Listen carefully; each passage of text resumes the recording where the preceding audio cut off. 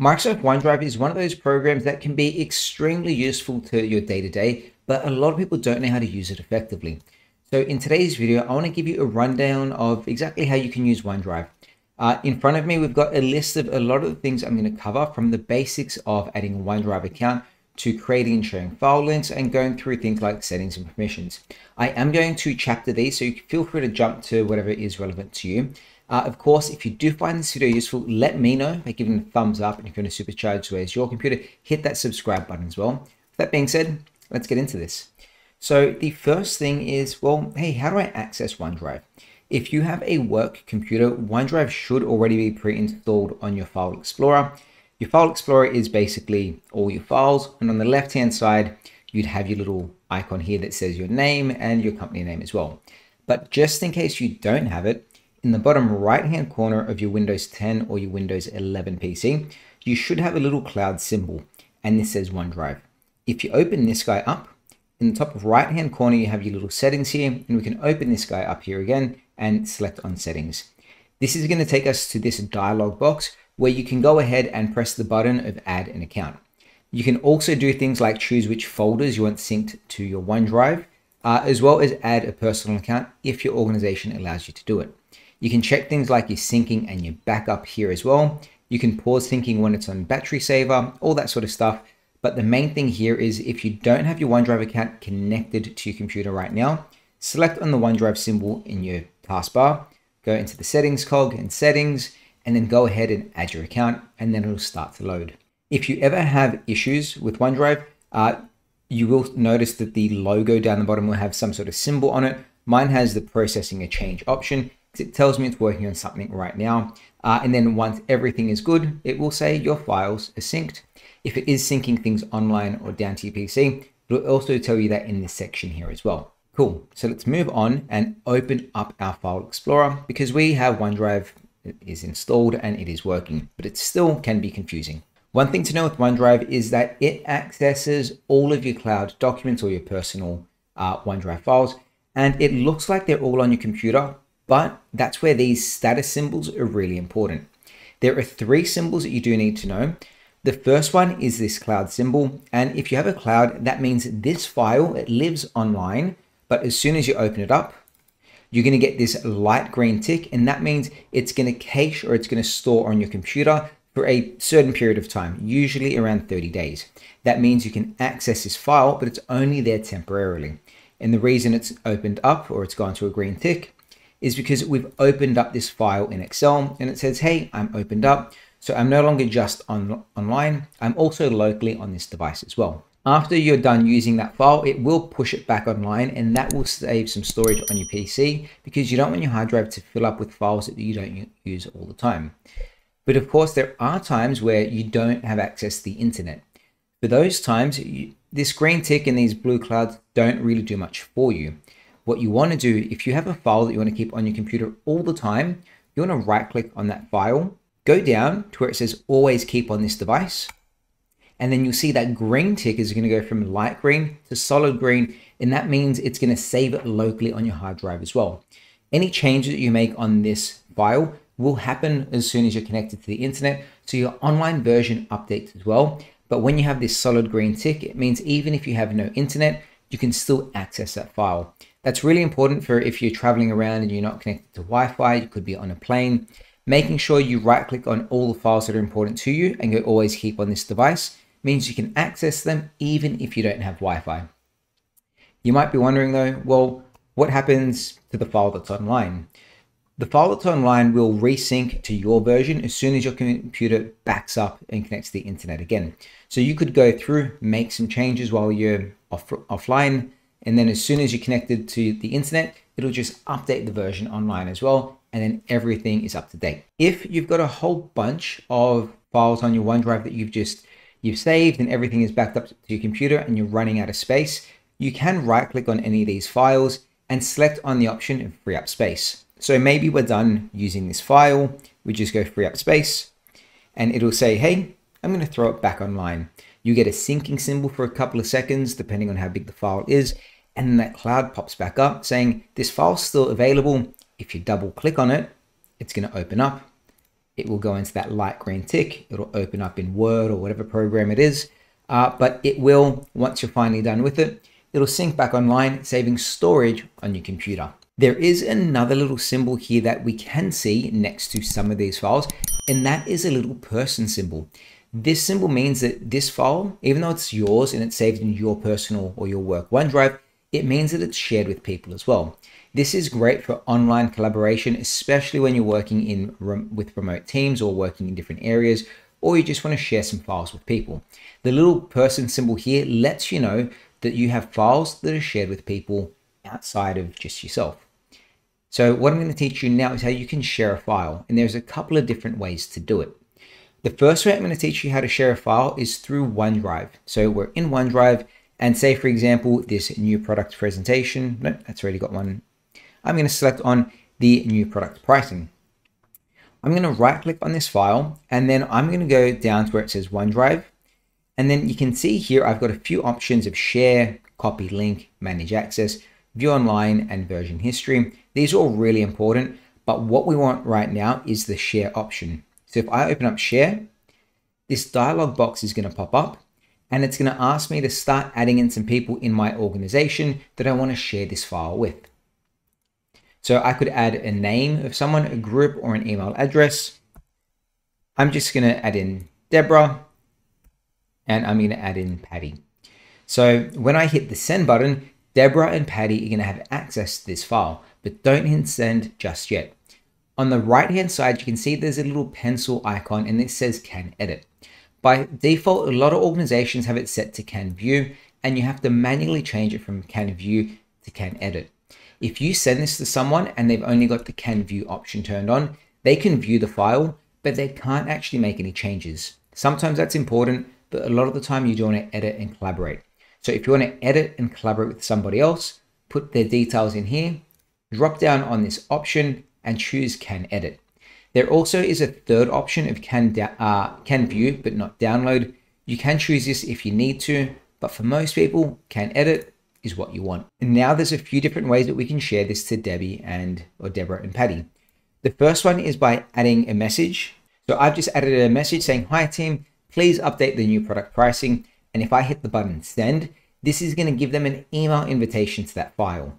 But if I hit the option of copy link, that means I can copy that link and paste it across. I can give it to Debbie, Deborah, Patty, or anybody with that link, and they can edit it. And then there's also the settings cog here as well. For now, I'm just going to hit send and send it as an email invite just to Deborah and to Patty. So it tells me that I've invited 2 people to edit the new product pricing PowerPoint. So I can get out of that.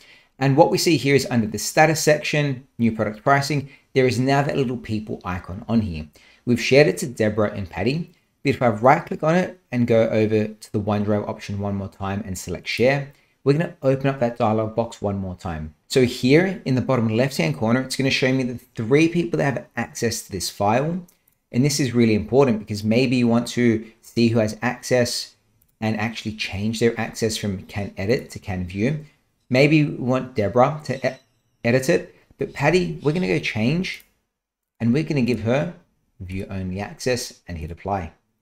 If we go back, we can see I'm the owner, Deborah can edit it and Patty can view it, and it's no longer in any groups or in any links. We haven't shared it around. If you wanted to stop sharing this file completely, you can select on the stop sharing button here, and this will break everybody's access to the file and only you will have access to it again. But I'm going to press back one more time because another feature I use quite a bit is the copy link option. Because sometimes I don't want to email people the link, I want to share it to them through a Teams chat. And this is where copy link is really important. So I'm going to go X out of this and walk you through it from the start. I'll right click on new product pricing, go over to OneDrive and go share. Then I'm going to select on the option of copy link, or I can select on the link settings. Here I can actually have a few options to lock this down. Right now, it's by default set to anyone can share and it doesn't require sign in. That, for a lot of organizations, is usually grayed out. You usually have people within your organization and it says people in your company need a company account required. So this means anyone in your company will have access to the link, or you could go people with existing access, which would be Debbie and Patty, or you can go people you choose and you can add more people in. I think the most common one to use is people in Contoso with the option of can edit, or people in Contoso is the name of this company. So it would say people in your company. We go can edit, then we simply select on apply. This is going to generate a link that we can go copy. It's going to say we have copied that link. People in your company with this link can edit. Then we can jump over to Microsoft Teams, and maybe we want to give Megan access to this link. So we can say, hi Megan, here's the pricing.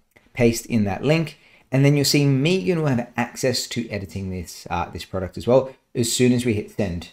But again, before I hit send, I do want to point your eyes to something that down here it says people in your organization with this link can edit. If for whatever reason you wanted to adjust that link before you hit send, you can drop this menu down, and then you can go ahead and you can actually say people in the current chat with existing access, all that sort of stuff.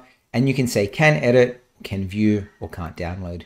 For now, we'll keep it to can edit. We'll go apply, and then we'll hit send. And now Megan also has access to that product, and she can start writing and collaborating with us. So it's really easy once you start to understand the fundamentals and the basics. But the main thing is you right click on it, you go over to the OneDrive option, and you have the main options here where you can create that sharing link. You can copy the link if you know it's already created. You can manage access, and then you can also view it online or even view the version history. Version history is really important because sometimes people make edits and, well, you don't always want them to make that edit, or they make the wrong edit.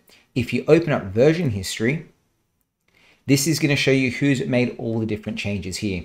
In this example, only one person has, but if we had 10 different people editing at 10 different times, we would have 10 different versions here that we could select on the options, view it online, and restore it if we needed to. One of the most common ways that people share files is using Outlook, which is great, but they often attach the file instead of attaching the link. When you attach a file to Outlook, you're creating duplicates of it, and then you often end up with so many different versions of the same file. I'm going to pretend it's a brand new day, so we no longer have that link that we copied, and we've just opened email up for the first time. We're going to send a message over to Grady, and we're going to invite him to a document. So there's two ways that we can do this through Outlook. The first way is going over to our File Explorer, going into OneDrive, right-clicking on the product, going OneDrive, copy link, getting that link, and then pasting it in, which is cool. But there's another even easier way to do this. In Outlook here, we can actually select on the Insert option, or even in the Message tab, there's a button here that says Attach File. If we drop this down, this is going to look at all our most recent documents that we've accessed in our OneDrive. So you can see here we have our purchasing things, our videos, all that sort of stuff. And we can go ahead and attach these files. And it's going to ask us, do we want to attach it as a copy? If we do, everyone gets a separate copy of that file. But if we create a share link, it says recipients can see the latest changes and respond in real time. Creating a shared link allows people to edit documents together, and it doesn't create duplicates. So if we go create a shared link, this is going to put the document in here, and you can see recipients can edit. So this means that we can send it to Grady and he can start working with it, and we're collaborating on that one document from our OneDrive. But I'm going to remove that for now and show you another way to do that too. When you drop down the attached file, it shows you some of the recent items that you've accessed, but maybe it's not in here. So what you want to do is scroll down to where it says attach an browse web location, and you want to select on your OneDrive. This is going to open up a dialog box into your OneDrive, and it's going to say, hey, we're in your OneDrive. What file would you like to attach as a link? I'm going to select on employee engagement plan. I'm going to go insert. And then it's going to ask me again, how do I want to share this file? Do I want to attach it as a copy or share it as a link? Again, I'm going to select on share as link. And this is going to give Grady permission to edit that file with me. If I wanted to change Grady's permission, I can always drop that down, and I can select on the option of change permission, and I can set it to anyone can edit or view, only people in the organization or only recipients can. Or maybe, just maybe, you want to attach that file and you don't want him to give him a link. You can also select on attach as copy as well, and that's the more traditional old school way of doing it. but it's really easy once you know how to do it. You simply select on attach file, go into browse web locations and your OneDrive, and select the document or the documents that you want to attach. Go insert, share the link, and then if you need to, go ahead and change permissions of that link as well. Once you're done, add a subject, maybe add a body into the email, and go ahead and hit send. What we've gone through when we share it through the File Explorer, share it through Teams, and share it through Outlook, they are great, but what they often mean is that you're sharing outside of your workflow, and sometimes you don't want to leave the program that you're in. Say, for example, we're building this PowerPoint and we need to share it with somebody or pull somebody in. Instead of having to go to a different program like Teams or Outlook or our File Explorer, those things can break our flow. Across the entire Microsoft 365 stack, as long as your file is saved in OneDrive, in the top right-hand corner, you have the share button here. So we can share this document and of course change the permissions as well without leaving the page that we're on. So if I select on share in the top right-hand corner, by now a very similar share box, a familiar share box should pop up. Again, we can add in the people that need access to this file. I'm going to send it to Lynn. We can choose if you want to edit, view, or download and give her a message. We can see who has access to it and the links that are already available. And we could either copy the link and paste it somewhere else, or we could go ahead and hit send. And we've just invited Lynn into this document with us. She can start collaborating with us in live time, and we haven't had to leave the document at all. This is available in Word, Excel, PowerPoint, basically every program in Microsoft 365. As long as you hit share, that same dialog box is going to pop up and you can share it straight away. And then of course you can manage the access of people. So you can control who has access to what. You can choose whether they can edit, view. You can also see how many links have been created. And of course you can choose to stop sharing altogether as well. One tip I will give you when you are in Microsoft 365 is that you can select on the name of that file. You can see here new product pricing. If we drop this down, we can also rename the file, see the location of where it's saved, but there's also the button of view version history. If we select on view version history, this would show us everybody that edited that file, when they edited, and give us permission to view that edit, save it, or make changes as well. Of course, again, this file hasn't been edited by anybody else, but to access version history is really easy. We drop down on the name, go version history, and we can see everybody that has edited this document and what they've done to it. It's important to know that your OneDrive files, even though it looks like they're saved on your computer, they are always saved online. To access them online, you're going to open up Microsoft Edge or Google Chrome or whichever web browser you use and head over to office.com and sign in with your account. From here, you're greeted with this page that gives you a recommendation of files that you've recently opened and then quick access with some filters here as well. You can filter by my files or recently opened. If you favorite files, you can filter by favorites. You can even choose to look at shared files. This is quite cool because you can see if you're the owner or if the file was shared with you, and it gives you a history of activity on the right-hand side as well. If you go over to the My Contents on the left-hand side, this also gives you access to not just your Microsoft 365 files, but things like your Loop and other 365 components and Teams components as well. I'm not going to go into too much detail into the office.com version, but I think it's good to know that you do have this as well, because the search section here, if you're ever looking for a file and you cannot find it on your OneDrive on your computer, go to office.com and then even just from the home section, simply start searching for a file and it will search everywhere. It will search Outlook, OneDrive, Word, Excel, PowerPoint, Loop. It'll search your team sites. So this is just a great way if you can't find it in your OneDrive on your desktop, so in your File Explorer, you can simply go to office.com and use the search option here. Again, I don't see people needing to use this all that much, but it is good to know that it is here. And there you go. That is an introduction on how you can get started with Microsoft OneDrive. If you like this video, let me know by giving a thumbs up. If you have got a favorite feature or a different way that you use OneDrive, let me know in the comment section down below. Thanks for watching, and we'll see you next time. Bye. In the wild, where the trees sway, there's a fox bragging gay.